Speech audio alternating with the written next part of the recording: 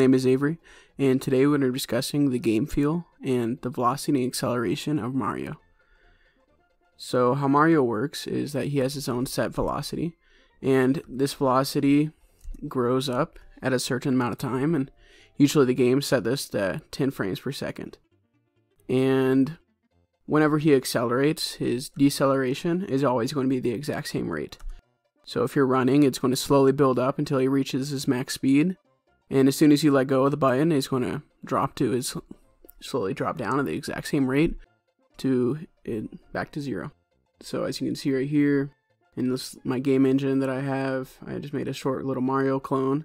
And Mario runs around and he has his own velocity where it accelerates as you run around. And whenever you have to do a sharp turn, he'll quickly have to slow down his left speed, and so he can pick it up on his right speed. And we're going to jump into the code and I'll show you guys how this works.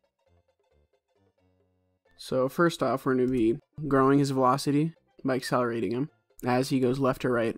So if he's going left, we're going to be going negative, and right is going to be positive. So let's say he's already going right, for example, his speed is at 2. If you want to go left, you're not going to quickly drop to 0 and start building it, accelerating. You're going to just accelerate from where he's already going. So if he's going 2, you're just going to drop by a little notch every single time until you get to 0, and then you'll keep going. And along with that, whenever you release the button, you're not moving left or right. It's slowly going to move back at the exact same speed, back to 0. There's also a max speed, like we saw in the graph. This is going to be the cap. So once he reaches that, he can't go any further than that. That's as fast as Mario can go.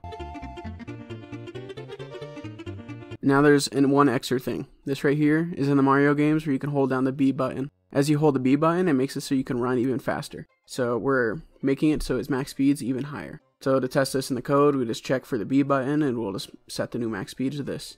As you can see, he's running around. This is without holding B, and then he switches to B and it changes his max speed.